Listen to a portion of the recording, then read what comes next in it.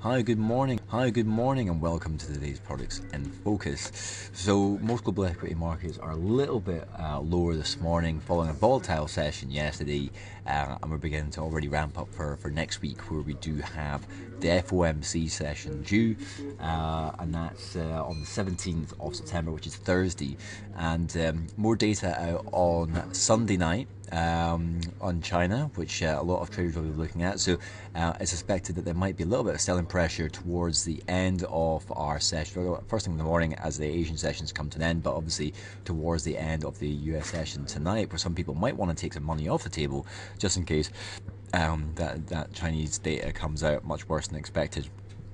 But obviously, if it comes out really bad, then that means that there'll be a lot more potential stimulus calls in that part of the world. If it's just slightly worse than expected, that's probably going to have the biggest impact on equities. Not that it's going to have a huge impact necessarily, but you have been warned.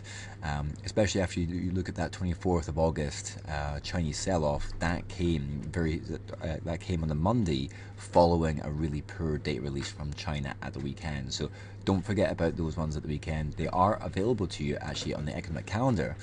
If we just kind of fast forward through here, you can see the date releases. So I always have a look at Saturday and Sunday now on a Friday on the market calendar. Make sure you don't miss out on those date releases. So in regards to economic data today, we do have US PPI and University of Michigan Sentiment Index at 1:30 and 3 p.m. UK time respectively. So make sure you don't forget about those as well. So then looking at the UK 100, similar kind of picture, I guess. Graveyard doji formation on Wednesday, more volatility on Thursday, and we're down towards the bottom end of our range already this morning. Looking at things from an intraday perspective, the downwards pressure already getting ramped up first thing, but we are coming up close to the end of the Chinese session. I think that's around about 8:30, 9 o'clock UK time. It's when the Shanghai Composite Index closes, and I can see that the Hong Kong 43 and China A50 are trading. They're slightly down at the moment, but apparently there was a little bit more government intervention in China last night as well on the yuan, I believe. So that was quite an interesting move in some FX pairs overnight because of that. So looking at Japan 225, actually making positive headway, if only just. These candle formations are quite strange to see on the screen here, because it's kind of unusual to have a candle formation like this and then a follow through with loads of volatility the next day and still be positive and then be positive again already this morning. Dollar yen 120 spot 55, but potential resistance at 18,306 still in play. Bullish crossover on the MACD. So looking at dollar yen, looks to be that 21 period SMA providing short-term potential resistance, with 121.87 being the actual price potential resistance. But you can just see there that this black 21 period SMA on here might be providing a little bit of short-term potential resistance as well, with 118 or 119 being the potential support. So moving on to West Texas crude, it's down one day, up the next. Bullish engulfing pattern yesterday.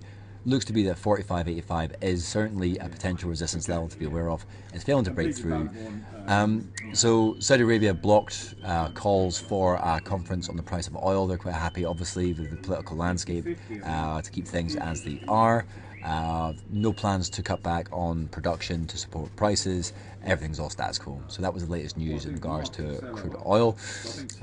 So with gold, it's not doing a huge amount either. Obviously, we had this break lower yesterday. It's not fall through today. The dollar's actually lost a little bit of momentum because sterling and euro have both gone up on the intraday charts. Lots of people saying that it's a September rate hike seems kind of shouldn't happen. It's good for America, but they've got to think about the rest of the world. To be honest, it's all about, is it right for America, to be completely fair. Depending who you speak to, some people will think that, yeah, they should raise rates because they need to have that little bit of extra wiggle room for the future, and other people saying there's too much volatility in the markets right now. It kind of feels to me that maybe they should just raise rates at this time just to have liftoff, and that there might be some short-term volatility, but it could be better for some countries longer term. The countries that will be the most affected by a raise in interest rates in the UK will be emerging markets, such as places like Indonesia, Malaysia, South America. They've got huge amounts of debt in dollars, and there'll be big capital outflow in a lot of those countries. as people begin to flood in to buy the dollar because it's got a higher yield, basically. It'll be interesting times. Thursday the 17th September, very, very big day for the FOMC. So looking at euro dollar just slowly, actually had a great day yesterday, more positive movement this morning, if only just. We're in the middle of two ranges now, so one spot 14.75 and one spot 11 on the other side. We are trading above both moving averages, and we've got a bullish crossover on the MACD, so bullish momentum could still be in euro dollar. And we finish up there with GBP USD. Again, decent day, bullish engulfing pattern, smash through 154.24 on the right side of the line, capped potentially by that 21 period SMA, with one spot 56 being the next potential resistance. We could maybe build a base around 154.24, bullish cross on the MACD and the slow stochastic. So yeah, cable looks quite interesting actually. So with these date releases today at 1:30 and 3 o'clock, GBP USD and euro dollar will undoubtedly be in focus, because they've got the most potential momentum behind them, but be wary of a sell-off towards the end of the sessions, as some traders may choose to take some money off the table. It's not obviously a guarantee, obviously, because we do have another round of date releases from China, early doors on Sunday morning UK time. So as ever guys, keep your eye on the chart forum, make insights part of your leg going forward, and join me again on Monday to find out what happened next.